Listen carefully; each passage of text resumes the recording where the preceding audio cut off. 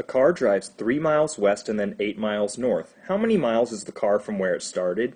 Hint, draw a picture to represent the situation. So let's say the car starts here.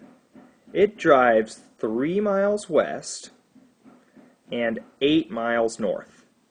But the question is, how far is it from where it started? Well, in order to find that, we'd connect a straight line.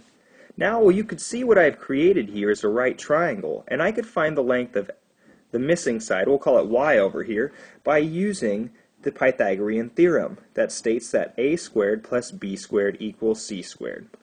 Well, a and b in this case are the two legs, 3 and 8. So 3 squared plus 8 squared will equal y squared.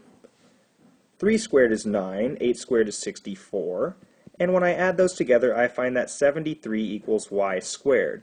Well, that means that y would be equal to the square root of 73 for our correct answer.